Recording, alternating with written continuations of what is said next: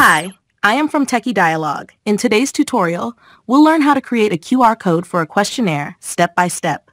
Whether your questionnaire is in the form of a link or a file, I'll guide you through the process. Before we dive in, make sure to subscribe to Techie Dialogue for more tech tutorials and tips. Let's get started. Step 1. First, open your browser and go to meqr.com. This is a user-friendly platform that makes it easy to create QR codes for links or files. Step 2.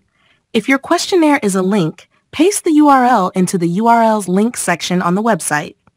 If your questionnaire is saved as a file, click on the drop-down arrow, select File, and upload your file. You can also give your QR code a name to keep it organized. Step 3. Now it's time to customize your QR code. You can adjust the colors, patterns, add frames, or even include a logo.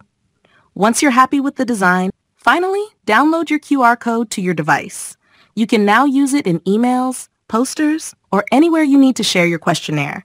Make sure to test the QR code with your phone to ensure everything works perfectly. And that's it. Creating a QR code for your questionnaire is that simple. Thanks for watching. See you in the next tutorial.